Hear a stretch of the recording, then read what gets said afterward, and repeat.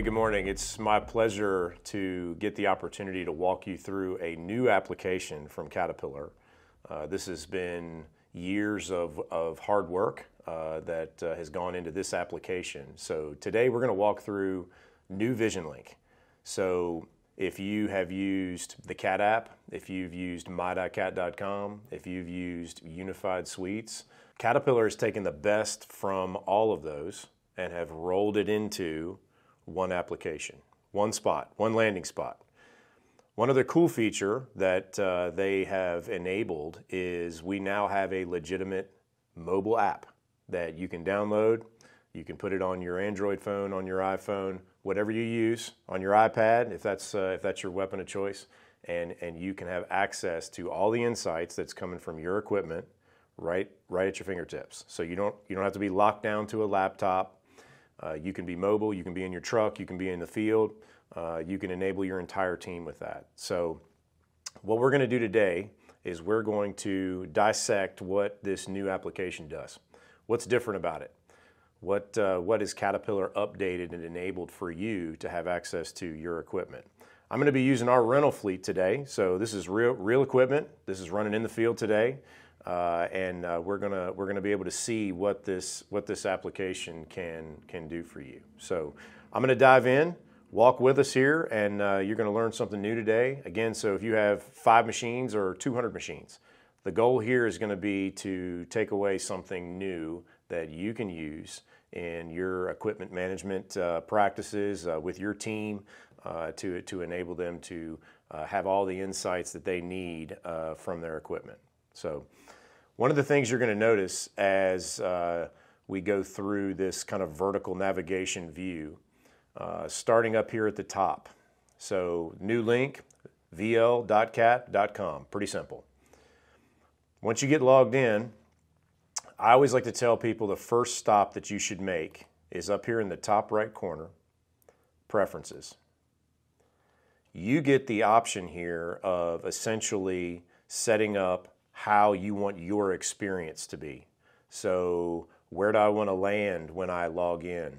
How do I want my asset labels to be? Do I like serial numbers or do I want asset IDs? What do I want my location to look like? Do I want GPS coordinates because that makes more sense to me? Or do I want the closest address? You got a lot of options here.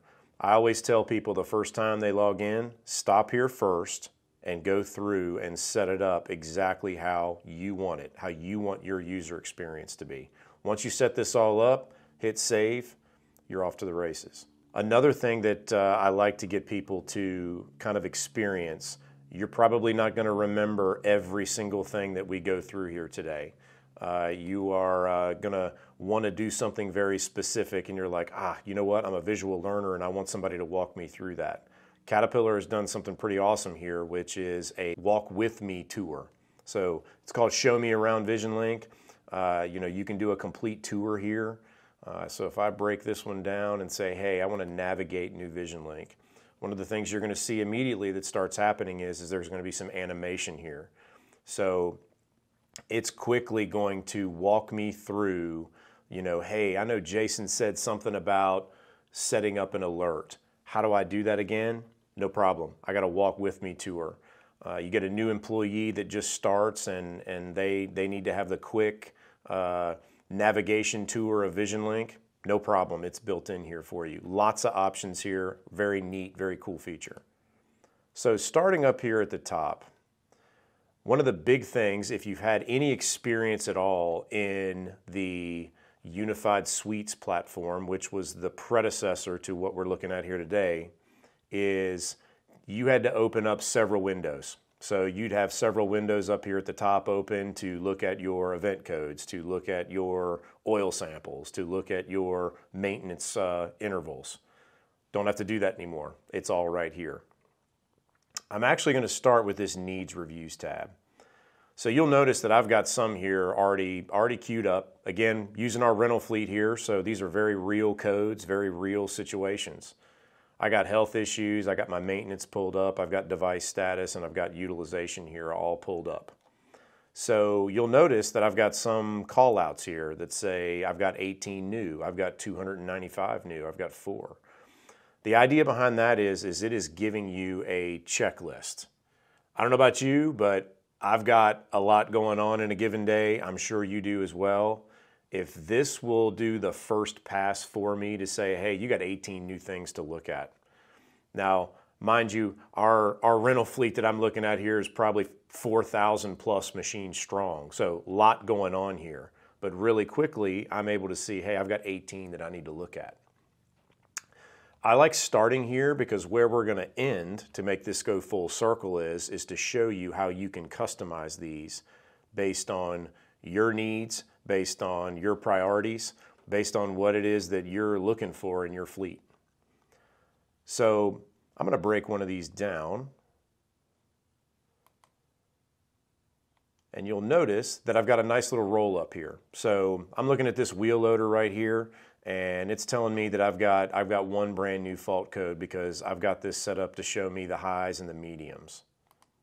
Break this down a little further, and you'll see I've got my code, I've got my description, I've got what hour meter reading it was at when it happened, and I got a date and I got a time.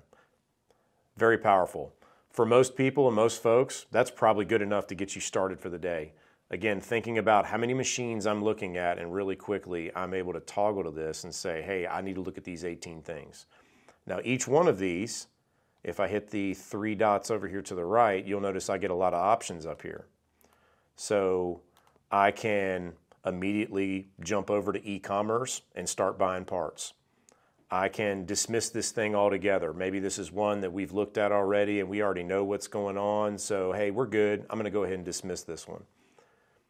I've got a notes section, totally free open field here that I can go in and put notes and say, hey, I talked to John down in the shop and John's taking a look at this thing, no problem. So lots of options here. The thing I like about this is you get to basically use this like a checklist. Have I already looked at it? Have somebody else looked at it? Is it already taken care of? It's about giving you more time back in your day. So I'm not sitting here looking at endless streams of data in a spreadsheet or in a report that comes out to me daily. So jumping down to assets. So I'm looking at everybody here. This is every one of my pieces of equipment in our rental fleet that I've got this thing filtered down to. Got lots of options here kind of at my fingertips that I can take a peek at. At any given time, if I want to dive directly into a particular asset, all I got to do is click on it. So now I'm looking at this one particular asset, gives me the highlights up at the top. Where is it located? How many hours is it on it? You know, what's my health looking like? All my fault codes, all my oil analysis, all my inspections, and we're going to dive into those a little bit deeper. So you'll also notice here in the top right, and I want to kind of pause here before I jump into a new window. You'll notice as I'm walking through this that there are a lot of similarities when it comes to navigation, which is fantastic. So I don't have to learn how to pull up what I want to pull up. So if I want to schedule a report, you'll notice this little calendar and this little clock, that link, you're going to see it on a lot of different windows that we're going through here. So really quickly, I can say, hey, I want this report to show up to me weekly, and I can actually dictate what day of the week and what time it shows up at. I can actually set an end date to this. Hey, maybe this is a temporary report that I only want for like 2 months and I want to cut it off, no problem. I can do that. And then I can add whoever I want to get access to this thing. I can put in a bunch of emails here, save it, good to go. If I'm still someone that really enjoys having a spreadsheet, hey, no problem. I understand that. Sometimes you like just getting a download of data and you want to provide that to somebody. I can click right here. I got a lot of different options, a lot of different formats. It'll download directly to my desktop right here, and then I can email it, I can save it, I can do whatever I want with it. So you'll notice these two icons just about everywhere on any one of these screens. You'll also notice up here this search bar. So let's say I'm looking for a particular asset.